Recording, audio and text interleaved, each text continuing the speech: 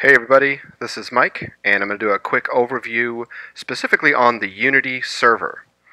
Now, the Unity server, again, is the software component that is installed on the Mac computer, where all of the settings are located for Unity Intercom.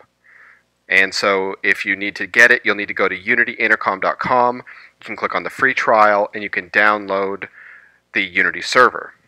So once you've downloaded the Unity server, and it will install itself into the applications folder. When you launch Unity Intercom for the first time, you'll be brought up to the Unity settings page.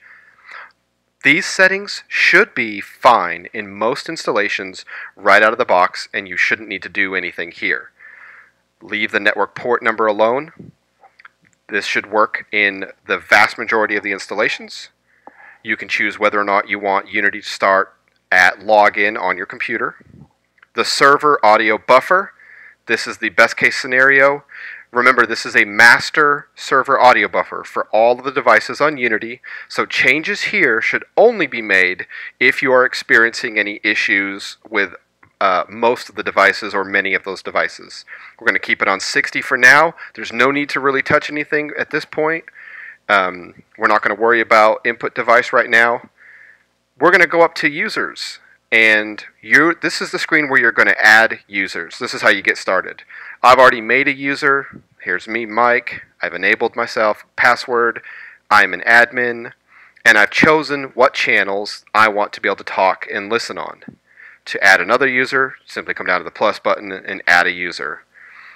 Fill in the username. This is their username, and then this is their display name, how everybody else will see that user. You can choose whether or not that person's an admin, pick the password, and remember, pick the channels that they are going to be able to talk and listen on.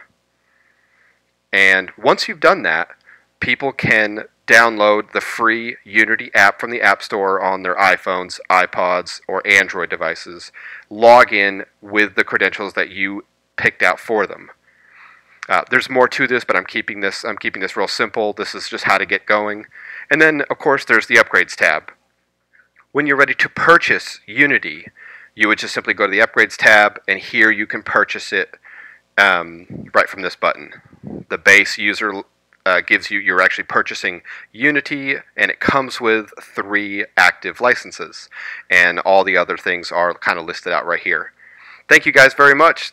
That's the Unity server in the brief overview.